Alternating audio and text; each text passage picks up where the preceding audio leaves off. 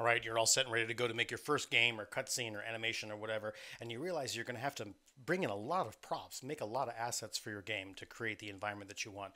Well, the good news is there's a lot of places where you can do that for free. You don't need to spend weeks and weeks modeling things from scratch. Although you can bring in original stuff, it's actually pretty easy to do, and I'll show you how to do that at the end of the video. But I'm going to show you how to bring in things for the marketplace from Sketchfab, from Polycam, from Blender, and Blender's BlenderKit, and then how to bring in original content from Blender or pretty much any other kind of 3D modeling application.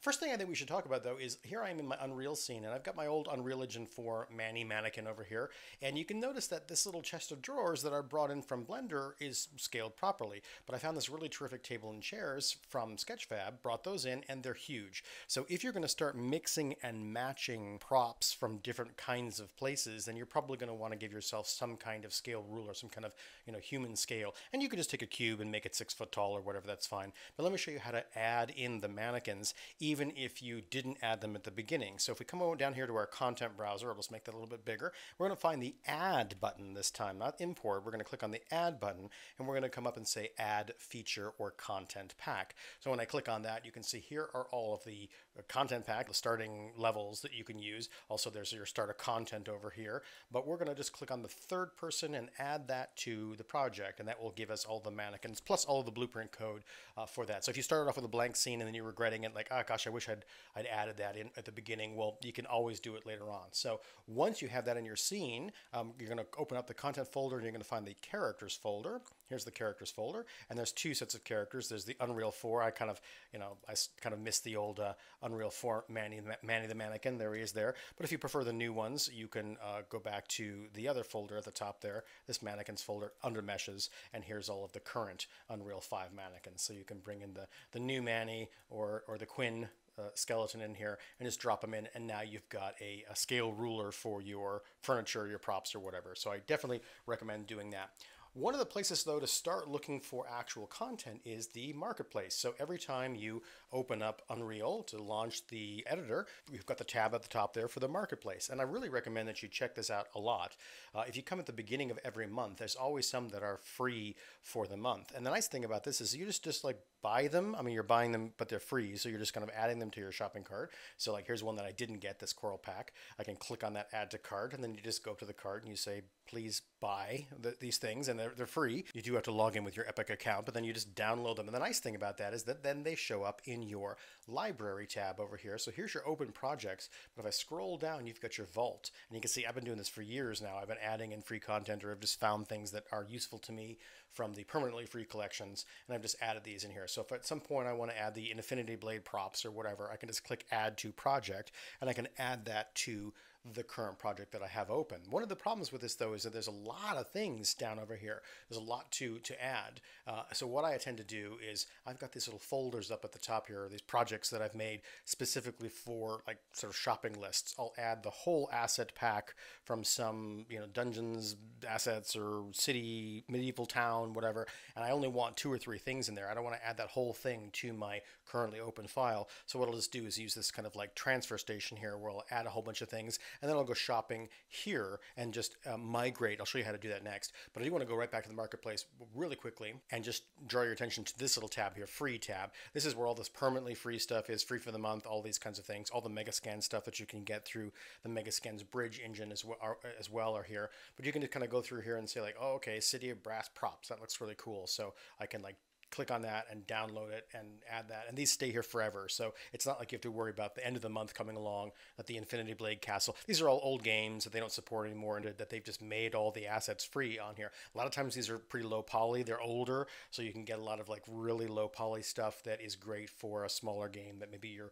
don't want to be choking on really heavy mesh.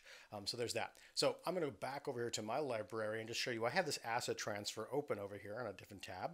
If I click on that, you can see like, oh, okay, here is just a document that there's nothing in it but a whole bunch of stuff that are all kind of similar. They're just different kinds of rocks and dungeon things or whatever. So let's decide I want to add this little brazier here to my level, my current level that I have open. So I've just selected it, and remember, if you don't have it open already in the content browser like I do, that's Control B. Control B is going to take you right to that in the folder, or select it and click on this little button over here, the folder with the magnifying glass on it. Either one of those will take you right to where the asset is. is. So if I want to add this prop to my current scene that I'm working on, what I want to do is come down onto this and right click on it and then select Asset Actions. And what we want is not export. That's if I wanted to take it into some other outside tool and work on it a little bit. What I want to do is migrate it. So I'm just going to click on that Migrate tab, and you're going to get this, which is basically, oh, here's the asset and everything that is, oh, it's asking us to save it. You might have to save the selected. Sure, I'll save it. Here's all the stuff that it's going to say. We're going to send all of these things. And the reason why doing it this way is the smart way, is because maybe this brazier has some fire in it. It has some smoke, some particle systems. It's got some animation to it. It's got all kinds of things that are associated with making the asset look terrific in the scene, including all of the textures and materials and things. So when you say okay to this, what you're basically saying is, I want to put all of that stuff. Please, anything that this prop needs, please send it to my other folder. And then I'm going to find, so on my Unreal projects, I'm going to find my project 5 that we've been working on. Here it is. And you want to find the content folder, and you just want to select the content folder. And when you say select folder over here, it will migrate it. And I've already done it, so it's going to give me an error message if I click on this. But that's the last step. Click on that, and then it thinks for a second, and then it gives you a little pop-up that says migration successful. But before we leave, let's take a look at where this prop actually is in my current document. So it's in a folder called Static Mesh, and it's small prop. So I don't know if this is probably something I made when I made this document, whatever, but Static Mesh small props, let's remember that. Now, when we switch back over to the original project we were working on, we want to look for, in our content browser, that same folder. So there is Static Mesh. So if I pop that open, small props, and sure enough, inside there is my little torch.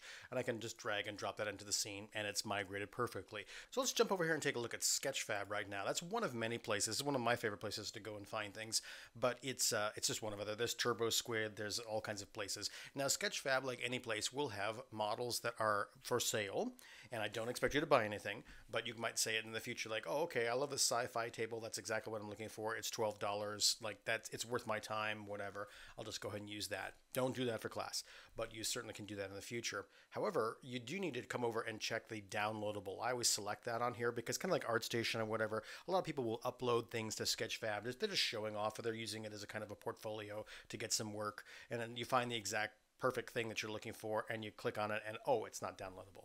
So I've just typed in table in here. There's a lot of different kinds of collections. So I found one that worked pretty good here. Where did it go? This roll top desk over here. So a lot of these will be, when you click on them, you'll see that, okay, it's actually somebody selling this, but this one is free. A lot of them are free. And this one is downloadable because we checked on that. So if I scroll down here a little bit, you'll see that I can download this 3D model. Thank you, Red Horn.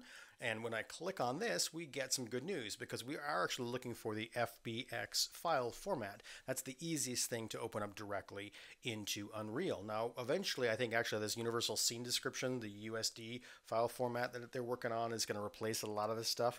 It's like one file format to rule them all. But for now, FBX is the best way to get things into Unreal. However, if it's not there, a lot of times you'll find a free downloadable model and you can't find the FBX. Well, something you can do if you have some experience with Blender, make sure you've turned on the importer in the Blender add-ons to add the GLTF file format or whatever. Sometimes there'll be other ones. You can download those and then open those into Blender and then just export them right out of Blender again as an FBX. That's a way to kind of use Blender as a translator, a bridge to get things in that are not there. But in this case, we could just download these, go to our download folder. Now inside my downloads folder, I'm just going to right click on this thing. I'm going to say extract all, and then it's going to think for a second, and I'm going to click off my other screen there. And this is what you're going to get. You're going to get the source folder over here that's got the table, and this is where the actual like 3D model is, but it does not necessarily have the textures on it. Sometimes these import right and sometimes they don't, but the nice thing is that the textures are here. You're just going to have to bring these in. So you've got ambient occlusion, you've got the base color, you've got the normal, and then you've got the roughness map. So if you've watched the videos on how to plug these in, you can just add these into your prime material and just swap these out and apply an instance of that to your desk, or you can just make a unique material just for these objects here. But it's pretty easy to do. And then let's go ahead and, I guess we'll just go ahead and do the whole process here. If I go back to Unreal, we're going to go ahead and say import in this case here, and then we're going to go over here to the downloads folder, find the table that we just had, and we're going to go to the source folder, and then it's going to select it and say open. And then pretty much all of these you want to leave alone here unless you are bringing a character that has a skeletal mesh or whatever. You can make sure that you have a lot of these alone. This is going to say create a new material, and we're just going to go ahead and do that and import all, and then it's going to add those to the assets, so to our project. So, oh, and there's another scale issue there, obviously. So we're definitely going to want to take that and scale that guy up into a size that looks a little bit more reasonable for we want to deal with. But now let's take a look at the materials on here. So I'm just going to go ahead and find that folder. I'm just going to bring back in that folder, open up the textures folder, and I'll just grab all 3 of these. And I'm just going to drag and drop them into the content browser, and I'm going to be lazy with where I put them. Eventually I'll go back in here and do all the right things. So let's pop open the material, and it's on my other monitor as well. Open that up here, and again, you can reach the content browser from here to search for that. And here they are. I'm going to go ahead and grab these guys, just drag and drop them right into the scene. Oh, come back, you two. Normal map and the roughness map. So I'm just going to delete this parameter for the texture sample. I'm going to plug the base color in. I'm going to plug in the normal map in down over here. Whoops, where'd it go? Plug in the normal. Plug in the, oh, that's ambient occlusion. And then we will plug in the roughness in there, and then there we go, and then we can apply that material, and then, oh, I might have got the roughness and the ambient occlusion backwards, we'll see. And then if I go back to, I'll just close this material out, and you can see it's already, remember the UV coordinates, it's got it on there right, so yeah, it looks pretty good with that. So you may just have to actually like rebuild the material if it doesn't import in right, but that's, again, you know, it's free. You got a nice little roll top desk for your scene now. Who can complain? Let me show you another one that I like to use a lot, which is Polycam. If I go over here to Polycam, this is something that you can do with your phone. So download this app. You have a bunch of free scans you can do. Eventually you have to pay for it. It isn't a subscription, but I've been uploading so much stuff, and if people download your stuff, then you get more scans for free. I've been using it for over a year now, and I haven't paid for anything yet. But when I go on vacation or wherever, I take my phone with me and I just go out and I scan all these little assets. These are various things that I've done in various places. So I can also have my albums here, which include things that I've scanned, but also things that other people have scanned. The one drawback with Polycam is that when you go into the Explore tab, things are not necessarily labeled great. You know, like, oh, that's a good, you know, 3-person. You need a 3-person to stand in your scene. It's like, okay, well, that's great. Actually, I'm gonna download that right now and add that to my props folder here, because that's a pretty good scan of a person standing there, and I can just import that into my scene. You do have to export it from Polycam. You got to download it, but then you can import it right back into Unreal. That's actually what I've done with this little character, this Egyptian Hatshepsut. This is a little statue that I scanned in the British Museum a little while ago. I took it into Blender, tidied it up a little bit, you know, kind of filled any holes and reduced the poly count size down a little bit. But this is just, again, an asset that I scanned myself with my phone.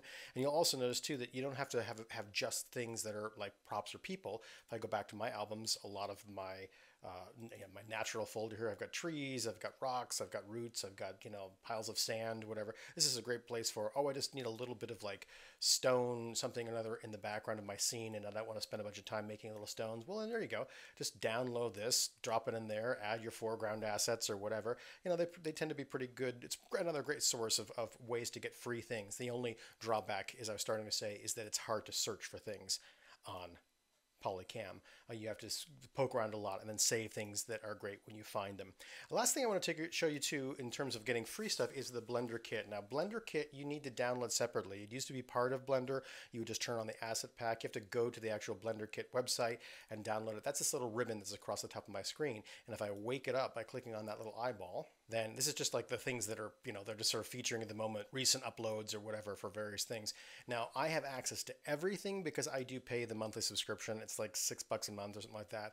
And I can get all the materials, all the models, all the scenes and whatever. You can get the materials. I recommend that you get BlenderKit if you use Blender, of course, because all of the materials are free. So you can get, oh great, old concrete tiles, and you literally just click and drag, just drag and drop onto your scene, and you can download these assets. And there's just hundreds of them. And it actually does have a pretty good search engine. So if you look for a table in this engine here, again, we're in the materials tab here. I need to switch back over to the models tab. Well, that's actually scenes. We want this first one in here. Oh, and I lost the look for table in there. And you're going to find a lot. A lot of these things tend to be kind of like modern stuff, kind of like IKEA looking things, but you're like, well, that's kind of cute. And your little pedestal table, you literally just click and drag and you drop it right into your Blender scene. It takes a second to download. Usually it does fine with the materials.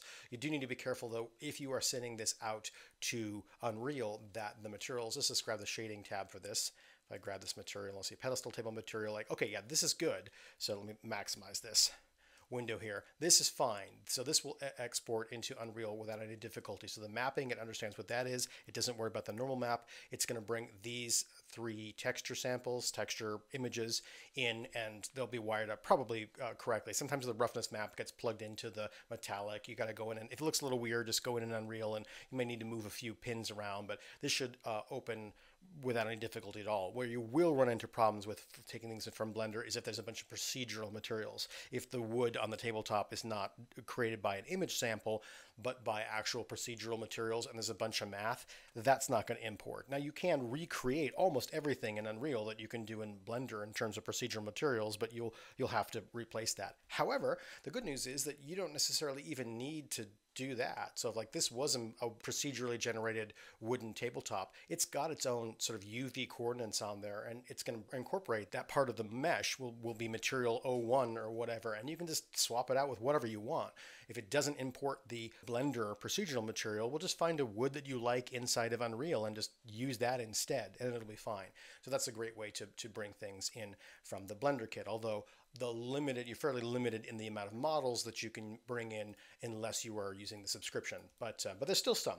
The last thing I want to show you here is how to bring in something yourself from Blender, and that is this little column that I've made. You do need to make sure that you have UV unwrapped it. You can go in and say, I'm going to hit the tab key. I've actually made some seams in here and done it right, but you can just select all, and if you don't want to spend time doing the unwrapping, you can just hit that U key, Smart UV Project, and you'll get similar results. It just has to have a UV map to import, otherwise it'll just import the bare mesh. So because I've just applied this cracked concrete material on here, this is going to export into Unreal with no difficulty at all. So I'm going to select the object that I want to send out over here. You do want to make sure that you know where your origin point is, that it's where you expect it to be. Remember, you can change that origin point by going up to the options on here and select the origins. I might just drop it so that it's right down on the ground over there. That's a little bit better.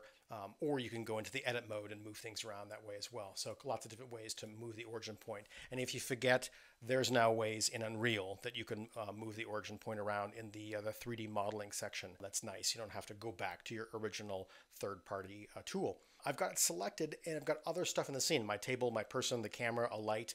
I think there's actually that chest of drawers is underneath there. That's the drawers that I brought in from BlenderKit. But I've got it right in the center of my scene. I have it selected, and I'm going to go over here to File, and I'm going to Export. And you may need to turn on the FBX Import Export in the add-ons. That's an easy thing to do, but I'm going to click on FBX on here. And then the way you're going to want to do this is just save this to your desktop or wherever, whatever folder you're working on. We'll just call this column. And then go over here and check on that you make sure that you have it limited to the selected objects. So if you've got that checked down here, then the thing that you want to send over will be exported and not my little person and the table and the light and the camera and all that kind of stuff.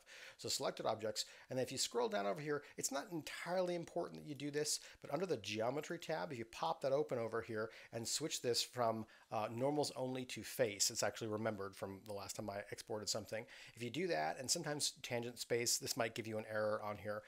The errors that you're going to get from this are not deal breakers, but you'll have a bunch of errors importing things into Unreal if you don't take these steps over here. You can also turn off the animation. That's on by default. You can deselect that if you don't have any animation with this, as we don't. So then I'm going to go ahead and export the FBX.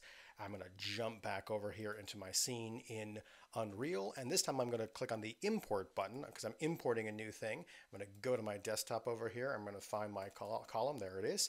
And same kind of imports that I had before. Sean from the future interrupting with one last bit of information for you. If you're bringing something in that was made for Blender, something from the BlenderKit or something a material that you've applied from Blender, open up the material tab on the FBX importer in Unreal, open up the advanced tab, and just check this invert normal maps, and that'll turn the OpenGL normal maps into DirectX normal maps, and you won't even need to go into the texture. If you're not sure, you bring something in from a different party and it looks like the normal map is inside out, well, you know how to do that. Double click on the normal map, search for green, and then check that invert green channel.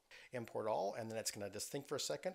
Here's my column. and it's actually brought in the materials. And the nice thing about this is when you're exporting stuff directly from Blender like this, that everything's all ready to go. You don't have to spend any time messing with the repairing the textures. But again, if you change your mind and say like, well, okay, this one looked fine in Blender, but now that I'm over here in Unreal, actually there's a different material that I want to put on here. Well, that's easy. You just swap it out. You just change it down over here. I could literally just grab another one is, well, here, clay bricks over there. Well, the scale is off a little bit for that, but you can swap out a texture quite easily in Unreal. You can even do a whole bunch of modeling in Blender and not worry about doing the textures, and just bring in bare static mesh and then do your painting, do your texture applications here inside of Unreal. So all of those things are fairly easy for you to do. Hopefully that'll give you a whole lot of options for bringing in exciting things into your projects.